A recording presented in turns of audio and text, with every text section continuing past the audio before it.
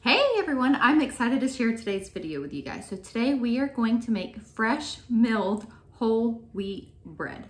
So why make fresh milled whole wheat bread is it just has so many more nutritional benefits to you and your body than regular store-bought bread.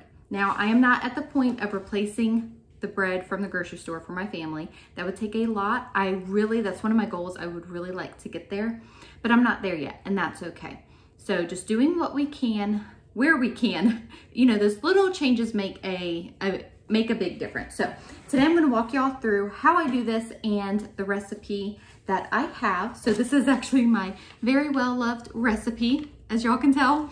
And this is whenever I want to double it, like I make notes for myself, just being a large family, that helps me whenever I want to double or triple a recipe of how I normally do it. Today I'm just going to do one recipe, and that makes 2 loaves of bread. So with this, I do want to mention I have a dear sweet friend who taught me how to make bread, how to grind the wheat, all of this. She has taught me so much in my life. She's also a mother to 11 children and has just blessed me so much. So I'm excited to share this with you guys, the recipe, and it's actually the Bread Becker's recipe.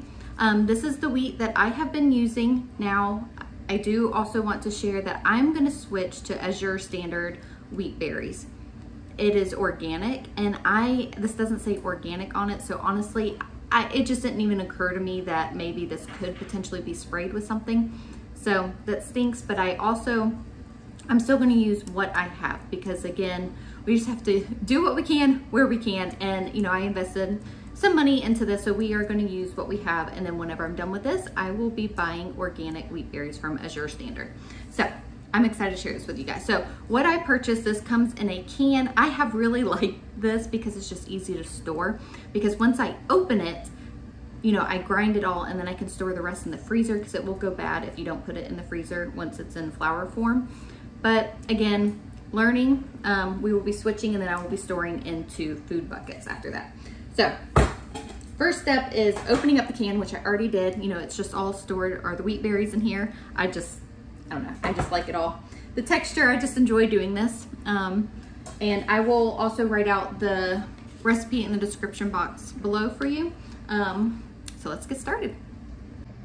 Okay, so the first step is to grind your wheat. I have a Nutri-Mill. There are other grinders out there available, the Wonder Mill, and I can't remember what the other one is called off the top of my head. But in my opinion, this is the most affordable electric mill. That's why I chose it, and it works very well. You know, I can grind corn if I want to make my own cornmeal, and I can do other things with it as well. So this is the container that collects the flour once it is ground. And it's just very simple. You pour your wheat berries in here. For doing flour, I have it on the fine setting. It is rather loud, but I will show that to y'all in a second. And then your feed rate, you know, how fast you want it to go through. So I will simply just pour the wheat berries into here and grind it up. You can also get a hand grinder, which there is a huge benefit to that if you are ever without power, or if you're camping, so on and so forth. You know, a hand grinder would be good to have on hand. I do not have one. This is all that I have used, and like I said, it works very well. So I'm gonna pour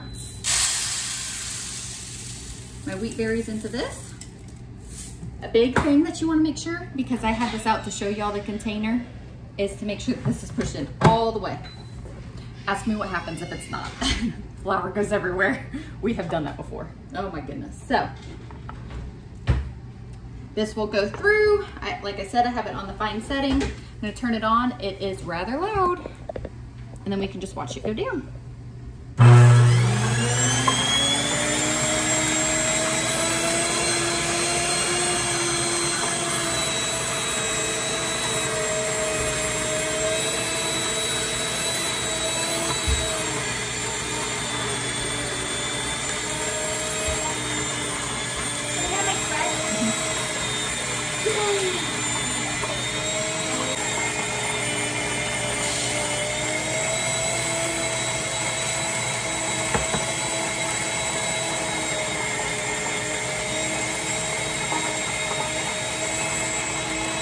Do you want some bread? Yeah. Yeah. All right, so we are done. So we pull the canister out, set it over there on the counter. Yeah.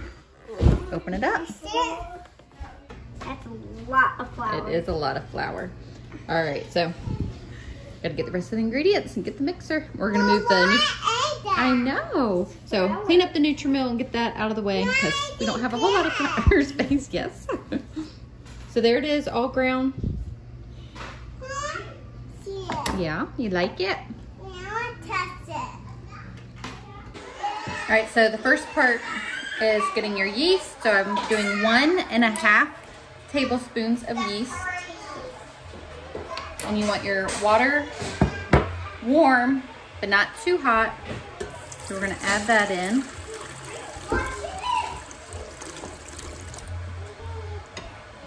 And then I always mix it a little bit. Yeah, that's good. Yeah, turn that off. Always, thank you.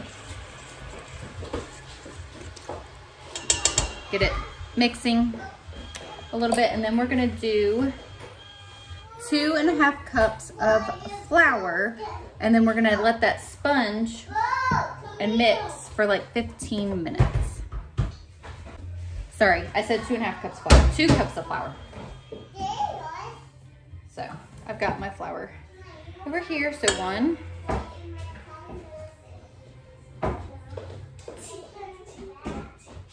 2, and we will get this started and let it sponge for 15 minutes.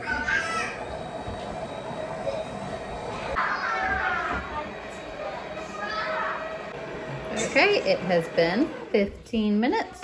Ooh, this is what it looks like. Okay, so now I'm gonna add anywhere from 4 to 5 cups of flour. I live in Florida, it's humid here, so I don't know if humidity makes you need more flour, but I tend to always need to be on the higher end of flour whenever I'm doing baking. Okay, so there's kids in the background, real life around here, we got a bunch of kids. Harper's gonna start unloading the dishwasher. I'm gonna start adding the flour into our mixer. I like to add about 1.5 cups of flour at a time and get that mixed in, and then, you know, I'll keep adding more until it looks good. Okay, I've already added 2.5 teaspoons of salt, 1/3 cup of oil.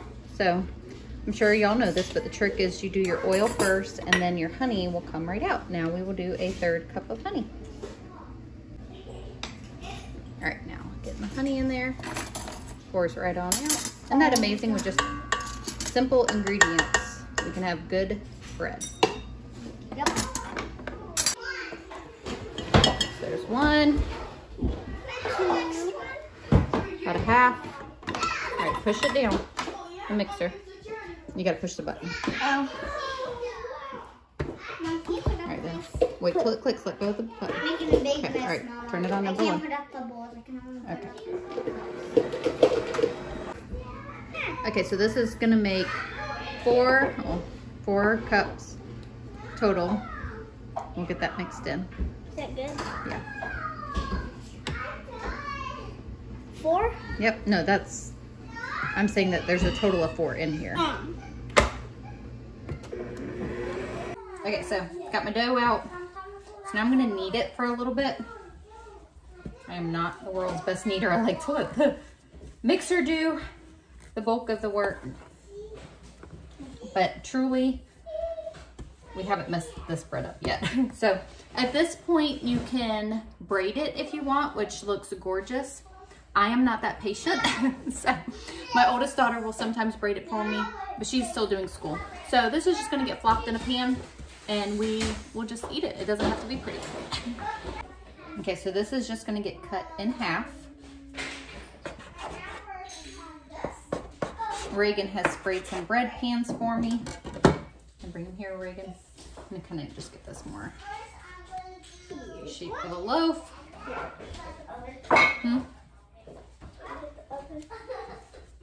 Too much. Yeah, dump that. All right, so we've got these in the bread pans, and these will rise for anywhere from 30 minutes to an hour. Okay, so the bread rose for just over about 40 minutes roughly. There is a bread proofing button on this oven, so I tried that for the first time and I think it worked out pretty good. Okay, so now I am preheating the oven to 350 and it will bake for 30 minutes. So I think that looks pretty good. It was a little, this pan always makes it more poofier than this one. I guess this one is slightly whiter, maybe that's why. Anyway, so this will be ready to go in the oven once the oven is preheated and bake for 30 minutes.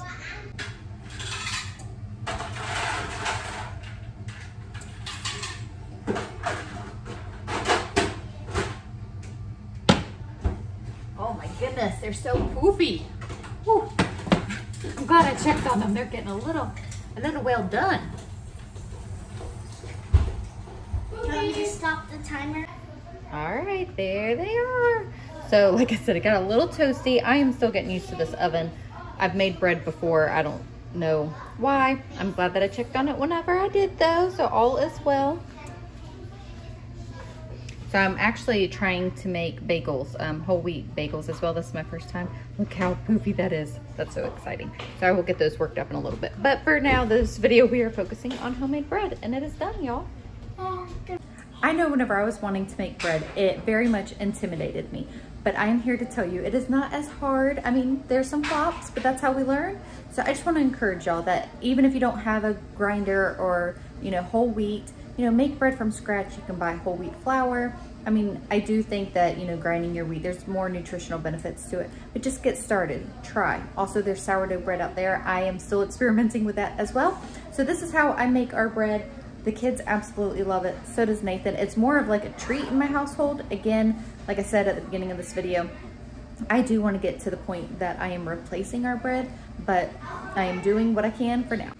This bread will be so good with dinner tonight. I plan on slicing it up and making garlic toast out of it. I have done it before and it is delicious. Thank you guys so much for hanging out with us, and we will see y'all in the next video.